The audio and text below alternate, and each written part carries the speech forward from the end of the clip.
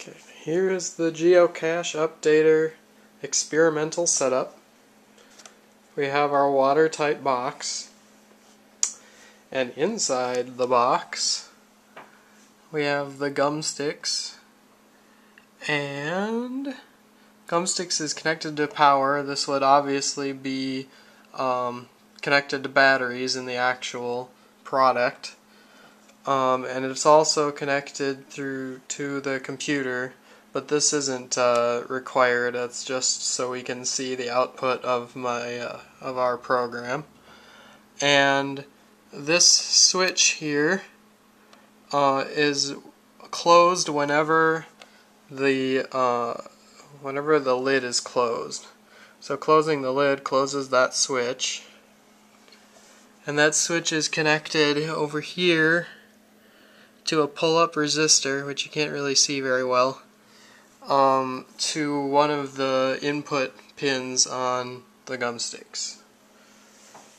So that's the setup, and we'll see it in action soon.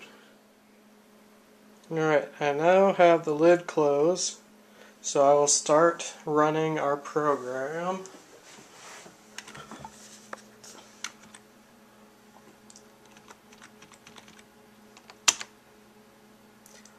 Okay, it's now running, and it will check. It pulls that input every 10 seconds to see if the lid has been opened. So if we open the lid,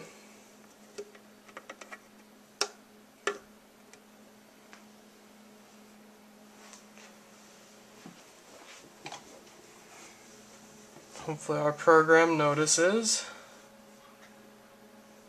And that is the XML response from Twitter about our update.